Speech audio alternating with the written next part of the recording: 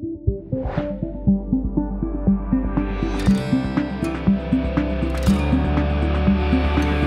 my name is Patrick Jameson, and in this video, I'm going to demonstrate how to install mullions for aluminum frame products. I'll unpackage the mullions and clips. I'll show you some suggested tools, how to install one mullion as well as intersecting another mullion. Here are my mullions and clips. I'm ready to unpackage them. Here are my 1 inch by 2 3/4 inch mullions, standard, also referred as T-clips, and a U-clip.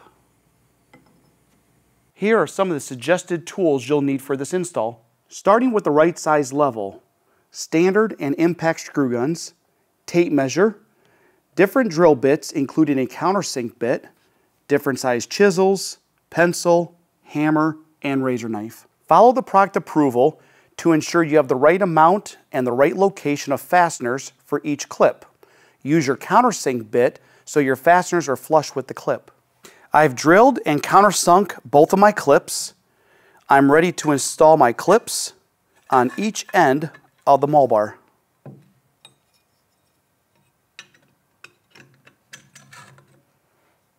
Using my tape measure and a pencil, I'll mark exactly where this mullion needs to be located at. I've marked the location where the clip needs to be anchored at, and I can anchor the clip through the buck and into my block.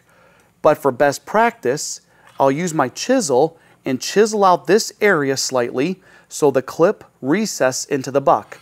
I want the windows to be fully supported, so I can't cut the buck out, but I can recess the clip into the buck slightly. Once you have a fastener in each clip, double check to make sure your mullion's level. Another thing to look for is make sure your mullion and your buck are flush.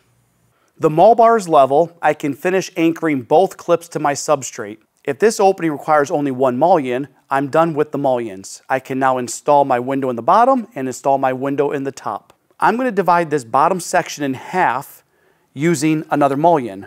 I'm going to intersect this mullion with this mullion. I'll need my U-clip and my T-clip. The first step is to pre-drill and fasten this U-clip to the horizontal mullion. I'll find the right location and anchor it. I've now fastened my U-clip to the horizontal mull. I'm ready to slide on the T-clip of one side of the mull bar, and the other side is going to fit right over this U-clip. If you have troubles getting this mull bar to slide over this U-clip, you're going to have to loosen one end of the mullion to slightly raise it up so you have enough clearance to slide this mullion completely over this U-clip. My horizontal mull has been structurally anchored using the T-clips on each end and is level.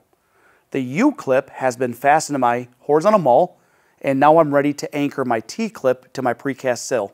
I will double check that the vertical mull is flush with the leg on the precast sill, is flush with this horizontal mull, just like the horizontal mull is flush with each buck.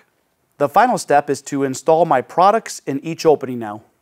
To recap, I've now shown you how to install mullions for aluminum products using T-clips and U-clips. I'm Patrick Jameson, and thanks for watching.